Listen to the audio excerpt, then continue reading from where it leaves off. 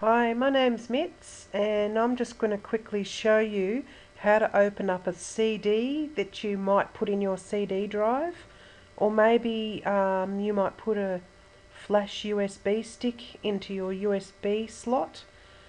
If it doesn't come up automatically, it's quite simple. Just go to computer, or on an XP menu it would say my computer.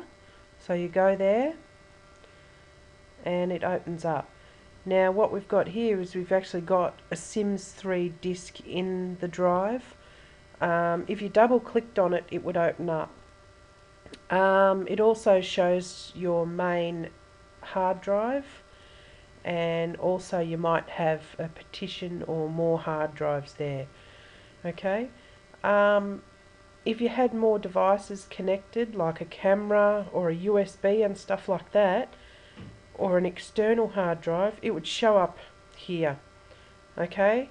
The camera would be in its own section down below, but if it was anything like where you could store files on it, like a USB and that, it'd be in this section here.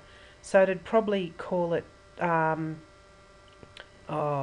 G and or FG and stuff like that. Depends how many you've got as to what alphabet letter it gets assigned. Yeah, so just say you put a CD in with files on it, all you'd have to do is double click on it and it would open it. Now you can also right click on it and press open or auto play or explore. Okay, and you can also eject it from here, but we can press on explore and it will show us the actual contents of the CD.